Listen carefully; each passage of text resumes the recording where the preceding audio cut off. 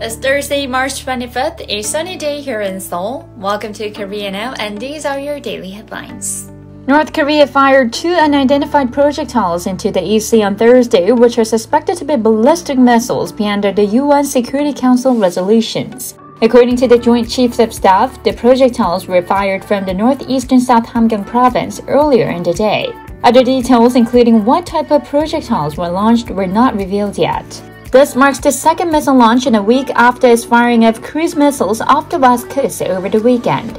However, if the missiles are confirmed to be ballistic missiles, it will mark the North's first ballistic missile launch spotted by the South in about a year. South Korea immediately held an urgent National Security Council meeting and expressed deep concerns over the recent launches. China has tolerated tankers to use as territorial waters and infrastructure to illegally smuggle oil to North Korea. According to the new satellite images obtained by the New York Times, Newcong, an oil tanker identified by the UN for illegally delivering oil to the north last year, moved into a shipyard in China's Fujian province, but the authorities neither reported nor confiscated the ship. It was reported that Newcong is not the only tanker that China connived at. Moreover, China has not reported the amount of refined oil it has supplied to the north to UN Security Council for 4 months. According to Asahi Shimbun, preparations are currently underway to resume delivery by ground transportation between North Korea and China, which had been temporarily halted since last summer due to COVID-19.